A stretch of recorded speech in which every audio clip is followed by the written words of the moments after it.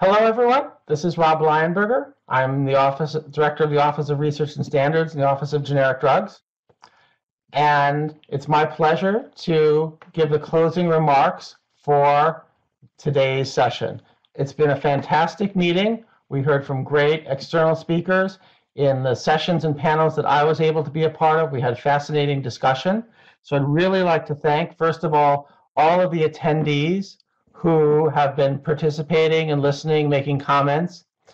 And we hope that you understand better some of the challenges that face generic drug development. And we also hope that this meeting has stimulated you to think what's your personal input into the research priorities. And we hope that you will use the public docket to share those remarks and comments with us so that we can capture all of them as we move forward with identifying our research priorities for the generic drug program at FDA. So thank you to all the attendees. I also want to specifically thank all of our industry and academic and non-FDA participants as speakers and panelists who have participated in this meeting. You are a critically important part of this because you are the people we're trying to hear from. From FDA standpoint, we hear from ourselves a lot, but this is an opportunity for us to hear from you and bring those diverse perspectives into our decision-making process. So we really value the time that you've spent with us here, the time you've spent in preparing and thinking about this, and we deeply, deeply appreciate that participation from all of the industry and academic members of the panel who've participated in this, and we hope that all the attendees have learned from the discussions that have happened.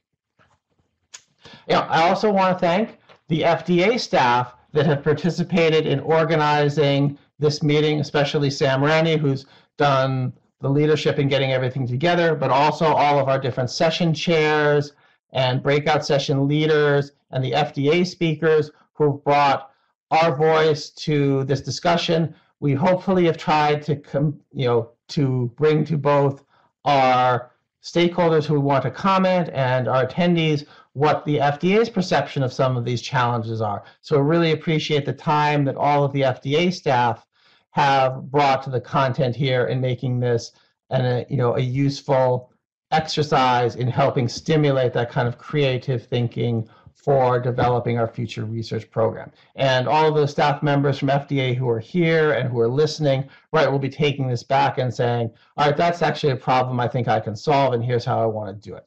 So we appreciate this meeting as catalyzing those type of interactions.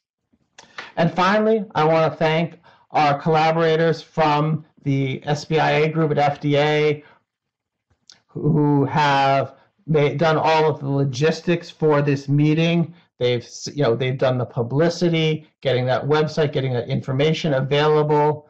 They're the ones that are going to make all of these things available through YouTube videos, the slide presentations you can get from the website, all of that. Eventually, we'll also have the transcripts available as well. So we want to thank all of the staff, the SBIA, and Jeff Kelly especially for his hosting and behind-the-scenes work. Brenda Stoddard for helping organize this. Really appreciate their participation in this, in all of the aspects of making this event flow very smoothly. And so I believe that they may have some final housekeeping slides from the SBI staff, but I'd just like to conclude by thanking everyone for participating in this, and it was a fantastic day. Thank